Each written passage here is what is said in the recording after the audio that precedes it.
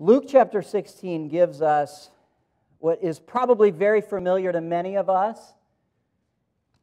I have said before, I've been in full-time ministry over 20 years, around 21, 22 years, and I've said several times in that span that this text may be my favorite New Testament passage for a variety of reasons.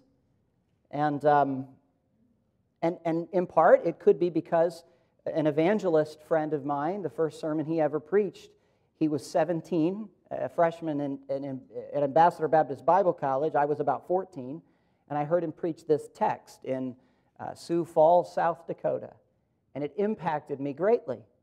Could be that is one reason why, that this is my favorite text, Luke 16:19 and following. Could be just because of its content and really the alarm that is present in the text. Many reasons. But this text has impacted me in a significant and substantial way. And I hope that it will impact you as well. And again, I know it's pretty familiar to many of us, but in spite of its familiarity, I hope that you will ask the Lord to speak to you through this text. If you haven't as of yet asked God to speak to you, will you do that before we dive into Thus saith the Lord? Let me ask you a question here. And before I ask you the question, I just want to remind you, if you were paying attention during the scripture reading, this text has to do with hell. This is Jesus' teaching about the rich man and Lazarus, and the rich man ending up in hell. And I know that hell is an uncomfortable thing for people to consider. So understanding the text and the ideas of the text, this is the question. Who said the following statements? I'm going to give you, it's a little bit of a quiz here first thing at the outset of the sermon here. A little bit of a quiz. Identify the author of the following quotes, and I'm going to give you 4 options. Was it Pharaoh? Was it Nero? Was it Mohammed? Or was it Hitler? Here are the quotes. Cast these unprofitable or worthless servants into outer darkness.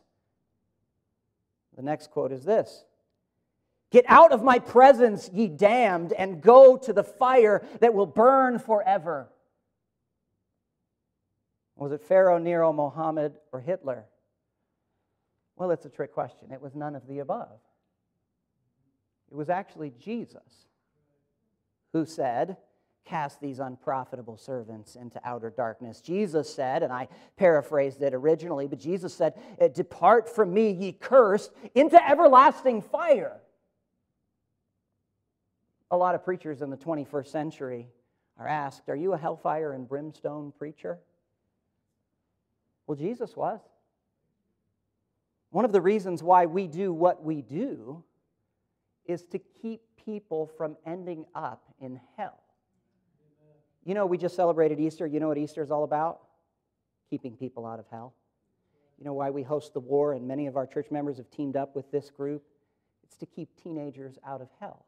The reason we publish gospel tracts and write op-eds in the Pensacola News Journal and get on WEAR and all of these things, that you hopefully are taking those tracts and communicating to people about your faith. The reason we do these things is simple. It's to keep people out of hell. Jesus believed in hell. I want you to see, and I'll give you this outline here at the beginning of the sermon. I want you to see 4 ideas in Luke 16:19 through 31. I want you to see a real place. The first one is real people. Secondly, a real place. Thirdly, real punishment. And fourthly, a real promise. So real people, a real place, real punishment, and a real promise. Many of you may be already saying, Pastor Johnson, I'm a Christian, and I don't need a sermon on hell. I already believe in hell. Well, let me suggest a few things. That a fresh understanding of hell will help Christian people appreciate their salvation so much the more. If you follow this content in this text, you track with me throughout this sermon, hopefully there will come within your heart, again, a fresh appreciation for your salvation, a fresh appreciation for Christ, a fresh appreciation for the gospel, the good news, the glad tidings of Jesus. I'm saying this sermon is for Christians. Hopefully there will also be a stirring within the heart of a Christian, a motivation for Christians to be so much the more fervent when it comes to communicating what God has already done for you. So there's two reasons why. There is a third goal, certainly, to preach this text, and that is that an understanding of hell will alarm the unsaved person that is sitting here, that may be watching us live stream. Often the unsaved, when they understand what Jesus preached about hell, they are then awakened to the eternal benefits of belief in Christ. And so I just gave you 3 reasons to preach this text. 2 of those were focused on the Christian. And so, dear Christian, don't just tune out because you're familiar with this text or because you already believe in hell. Instead, again, ask the Lord to speak to you. Consider with me the real people of Luke chapter 16, verse number 19. Notice it says there was a certain rich man. And then in verse 20, there was a certain beggar named Lazarus. Some people try to dismiss this text as simply parabolic teaching.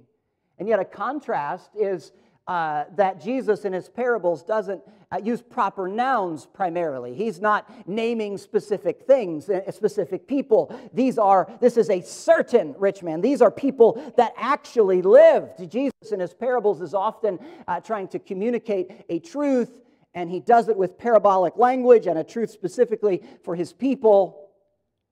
And yet here he is communicating truth that applies to people that actually lived. This is an account of specifically true, a historic event, specifically true things, real people. There is a certain rich man who, as you followed along in the scripture reading and read the narrative, a certain rich man who died and went to hell. You find that in verse number 23, and in hell he lifted up his eyes. He died and went to hell. He's a real person. And people will try to minimize what Jesus taught us about hell by saying that hell is not actually for people, but hell was created for the devil and his angels. And it's true that hell was created originally for the devil and his angels. That's Matthew 25, I think verse number 41. However, Jesus also taught us that not only did the devil and his angels, these fallen angels, these legions of demons, not only do they reside in hell, but in addition, Jesus warned us over and over that people also go to hell. Unbelievers, rejectors of Jesus. It's real people. Would you keep your place in Luke chapter 16 and go with me, please, to Mark's gospel. Mark chapter 9.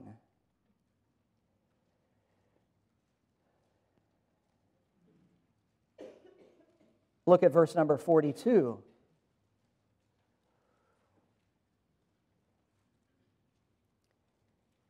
Sinners go to hell. That's what Mark 9:42 is explaining. People, real people. People that have broken God's law. People that have transgressed the law of God. They've crossed the line. Notice what Jesus teaches here. If you have a red letter edition of the Bible, you see this in red letters. This is Jesus speaking. Mark chapter 9, verse 42, and whosoever shall offend one of these little ones that believeth in me, it is better for him that a millstone were cast about his neck, and he were cast into the sea. And if thy hand offend thee, cut it off. I mean, these are startling statements. If thy hand offend thee, cut it off. It is better for thee to enter into life maimed than having 2 hands to go into hell. So he's saying temporal discomfort is better than sin and the consequences of sin, which is eternal punishment. He's making a contrast here that seems startling in the temporal discomfort that's described, and yet what he wants his reader and his listener to understand is the severity of hell. Again, verse number 43, having two hands and to go into hell, into the fire that never shall be quenched, where their worm dieth not, and the fire is not quenched. Verse number 45, and if thy foot offend thee, cut it off. It is better for thee to enter halt into life, the temporal life, than having 2 feet to be cast into hell, into the fire that never shall be quenched, where the worm dieth not, and the fire is not quenched. Verse 47, and if thine eye offend thee, pluck it out. It is better for thee to enter into the kingdom of God with 1 eye than having 2 eyes to be cast into hellfire, where their worm dieth not, and the fire is not quenched. Jesus is cautioning people, real people, concerning sin and the offense that our sin is to a holy God. Real people die and go to a devil's hell. Go back to Luke chapter 16, please. Not only real people, but a real place. A real place. I referenced already verse number 23, where the text says, and in hell. Now, the Bible uses several different words to describe hell. You find in the Old Testament the idea of Sheol is a reference to hell. In the Hebrew, in the New Testament, you find Hades, you find Tartarus, you find Gehenna hell in the book of Revelation. It's the idea of the lake of fire. And I've preached before the differences between Hades and Gehenna. The fact is that the rich man in Luke chapter 16 is in Hades. He is still there today. And his soul is there. A difference between Gehenna and Hades is the idea of it is in Gehenna, final resting place for the damned. It is both body and soul. Gehenna hell is synonymous with the lake of fire described in the book of Revelation. It is a real place, and it is there where the Bible says, Jesus says, that this rich man is in hell. Go with me now, keep your place again in Luke 16, and go with me, if you would, to Matthew's gospel and consider this real place. Matthew chapter 5.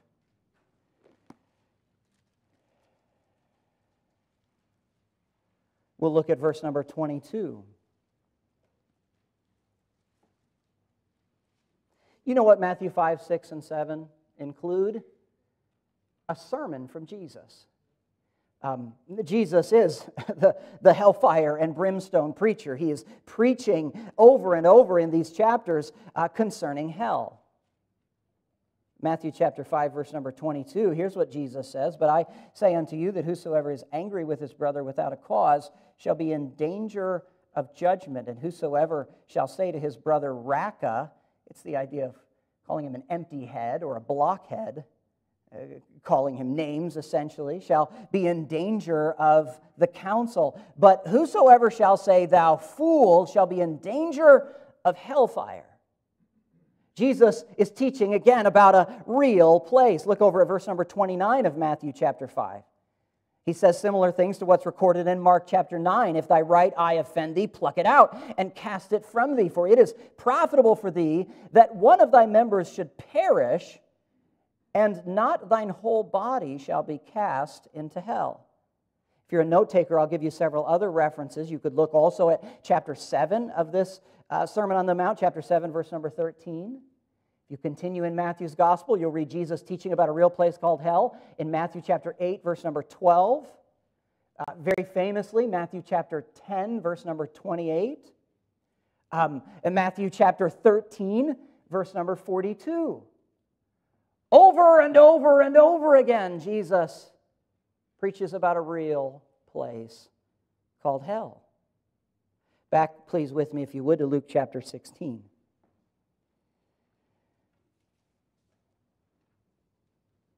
Real people die, rejecting Christ, and go to hell.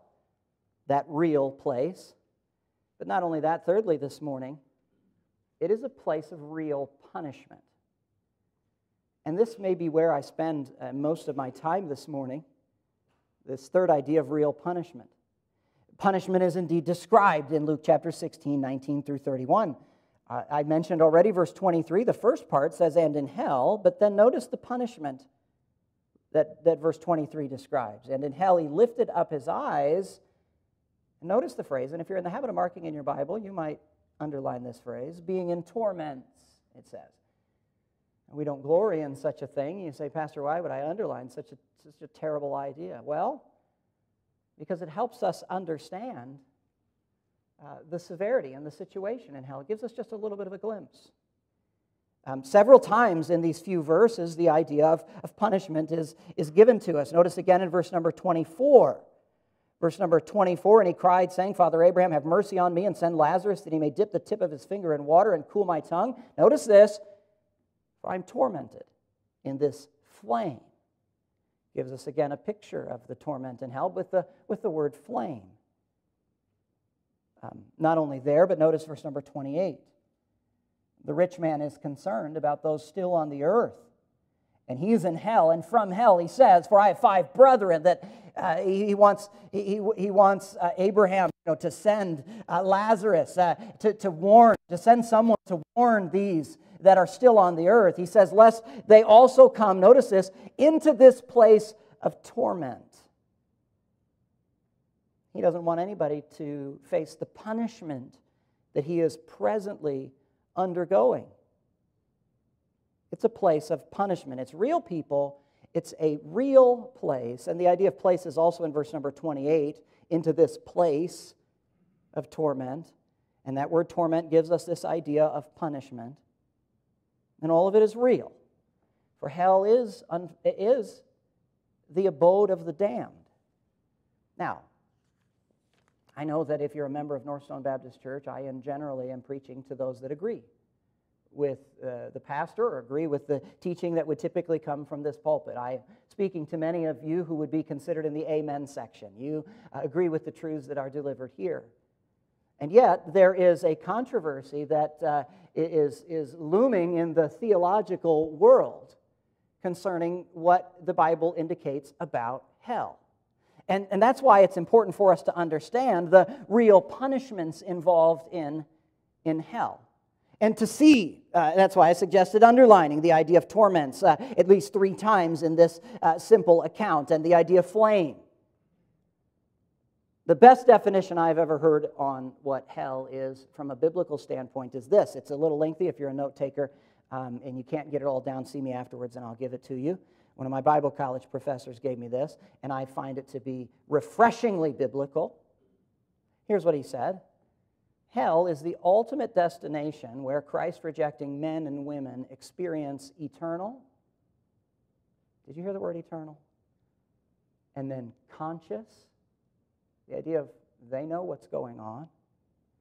Eternal, conscious, torment in fire that is nothing less than literal. It's a definition of hell. Why is that so important? Well, because there's people under the broad tent known as evangelicalism that would reject that definition and frankly reject the teachings of Jesus, and they would cling to an idea known as annihilationism. Annihilationism is the idea that it's not eternal punishment in hell, but that your soul is annihilated and that there is some reprieve to the punishment. We would reject the idea of annihilationism simply on the basis that over and over Jesus used the word eternal and everlasting. Not only annihilationism, but then there's this very popular idea, more and more popular idea, known as universalism. And Rob Bell is a famous universalistic preacher. He wrote a famous book, a best-selling book, entitled Love Wins. The coffee shop I go to just about every afternoon is also a little bookstore, and they have lots of anti-God, frankly, and liberal authors in there. And then the only couple Christian people that they've got in their little bookstore are people like Rob Bell. His latest book, I don't even know what it is. His first book, one of his first books was Love Wins, and it's in that book where he deals with universalism, and his point is that love wins, and so everybody eventually goes to heaven. Universally. Whether they believe in Jesus or not. That's what universalism teaches. You know, a better title, a more biblical title to his book, but it won't sell as many copies, but is Holiness Wins. Think about that. Because the fact is, God is holy, and there is no way that sinful man can go into heaven without contaminating it, unless they're washed in the blood of the Lamb, the Lord Jesus. Holiness wins. In the end, if you say, no, I refuse the substitutionary atonement of Jesus, I reject Christ, well, what happens? God's holiness wins. Then people spend eternity in hell. These are sobering thoughts for sure. It is real punishment. So we reject annihilationism because Jesus rejected it. We reject the idea of universalism. Another idea is this idea of conditionalism. I won't unpack all these ideas. I actually did unpack these ideas about 3 years ago preaching on this topic. Some of you may recall that. It's on sermon audio. I refer you to that if you'd like more depth on these things. So these are what I would say are understatements about hell. You know, they minimize the punishment in hell or say that it basically doesn't even exist. Understatements, but we would also reject overstatements about hell and about specifically the punishment in hell. Some of the early church fathers wrote incorrectly that it's in hell where blasphemers are hanging by their tongues. They've said that in hell, adulterous women are dangling over boiling mire. Some have wrote that in hell, slanderers are chewing on their own tongues. They wrote also that in hell, murderers are being hurled into pits of venomous snakes. None of that's in the Bible either. So we reject understatements as well as overstatements about hell, about the punishment in hell. And what do we accept? We accept what Jesus taught us. And the best summary I have seen is that definition I gave you from my Bible college professor, that hell is the ultimate destination where Christ-rejecting men. Listen, God's not willing that any should perish, but that all should come to repentance. He desires that you receive His love that is represented through Jesus Christ. But you are a volitional creature. You can choose whether or not you want to love the Lord thy God with all thy heart, soul, mind, and strength. You can choose if you're going to love your neighbor as yourself. You can choose to embrace the substitutionary atonement. Our brother walked us through Isaiah 53 last night when he was preaching to those teenagers. And the substitutionary atonement is described there. And read a verse like 2 Corinthians 5:21. The one that knew no sin became sin for us. You reject the substitutionary atonement, the one that was sinless, died for sinners. And what happens? You die and go to that ultimate destination where Christ-rejecting men and women experience eternal, conscious torment in fire that is nothing less than literal. So reject the understatements, reject the overstatements, and consider these aspects. Some years ago, I think it was May of 1989, 650 evangelical scholars got together. These are leaders, pastors. Notable names included Charles Colston and J.I. Packer and D.A. Carson. They were among the 650. Some good men were gathered there. Some we would strongly disagree with. So what I'm about to describe is not necessarily an indication on the theological credibility of any of the people I just mentioned. But what came out of this 4-day meeting back in May of 1989 with these 650 scholars was a 535-page publication known as Evangelical Affirmations. So what did these scholars affirm? And really their goal was to try to define what you must believe if you're going to use the term evangelical to describe yourself or your church. And that word nowadays for sure is just thrown around very liberally. The evangelical voter, politicians want the evangelical vote. And so they'll kind of sometimes cater or coddle to evangelical voters, hoping to get our vote. And there is it's a broad general term. There's a big base of Americans that would say, I'm an evangelical. Well, what do you have to affirm to be an evangelical? And these scholars get together and they debate it. And there is a section, it's page 36, a section called Judgment. And so how did they define hell? Here's what they came up with. They said unbelievers will be separated eternally from God. And they said concern for evangelism should not be compromised by any illusion that all will be finally saved. So there are aspects of that statement that are reasonable. It's not a terrible statement, but do you notice the things that are missing? Again, the Bible college professor, the definition that I think is a terrific definition. What's missing from the evangelical affirmation statement is the idea of eternality, the idea of consciousness, the idea of torment in fire that is nothing less than literal. All of those things are things Jesus taught. And there is a growing idea to just minimize hell because it turns people off, you know. It's not going to necessarily get money in the offering plate or people in the pews. And yet to withhold teachings on hell is again to be unchristlike or to minimize the biblical definition of hell for the sake of everybody else that wants to call themselves an evangelical. Really what it is, it's just compromise. And it's sad. So hell is a place of real punishment.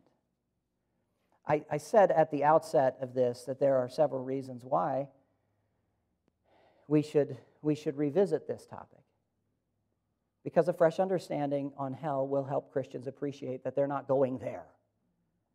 Because it should give you a fresh appreciation of your salvation and what Jesus did for you. It should remind you the sinner that you are, the lawbreaker that you are before you were robed in the righteousness of Christ. And it should make you say, thank you, Lord. I don't have to go to that place that is literal, that is eternal, that is a place of fire, that is a place where the worm dieth not, the fire is not quenched. And then again, it should give us this zeal. It should motivate Christian people to share the gospel with others. And then if you're here and you've heard this description on hell, and you don't have a point of conversion where you realize, hey, I am a sinner. I have lied. I have lusted. I am guilty. Then you're sitting here and you'd say, I know I'm a sinner and I know I need a Savior. I know I need a spotless lamb. I know I need Jesus. I'm telling you that today is the day that you trust Jesus before it is, listen to this, eternally too late. I close with this illustration. My time is gone. I feel I have so much more I could say, but it was December of 1984 when there was an accident on the freeway. It's actually a freeway in London, South Wales. A big accident. A truck was carrying paper, and that truck it ran into something, had some kind of an accident, and it was on that morning where there was significant fog. And the fog was so serious that police were out there already trying to deter accidents from happening. They had hazard signs up, and they had cones out. And in spite of all that they had done, this big truck, all this paper, the heavy weight of it, the thick fog, the truck gets in an accident. Well, it's a freeway. People are going very, very, very quickly. And sure enough, other cars started to collide, and a huge pileup of cars. And the police were extremely concerned, passionate about trying to stop people from continuing down the freeway. And they felt very helpless in the moment. The fog is so thick, the people cannot see the pileup. So the newspaper reports that police officers with tears in their eyes were picking up cones and hurling them at automobiles to try to get their attention, to try to get them to stop. I'm saying, dear Christian, the task is similar for us. That's why we have the war. That's why we have event evangelism. That's why we have gospel tracts. They're all like cones we're throwing at people. trying to say, don't head that way. 20 people that died in that accident. And the newspaper did report that those police had tears running down their cheeks. Do you still weep for the lost? Do you still rejoice in the promise of heaven? Lazarus, he's thrilled to be where he is. And the rich man, he would send you, He wanted to send others to his 5 brethren. I give you the last idea. I know I said I would close, but I'm a Baptist preacher. But anyways, look over at Luke chapter 23. I want you to see quickly the real promise. The real promise. We're in Luke's gospel already. Look over just a few pages. So Lazarus is in Abraham's bosom. It's a euphemism, a synonym for heaven. Another synonym for heaven is in Luke chapter 23, the idea of paradise. It speaks of the real promise.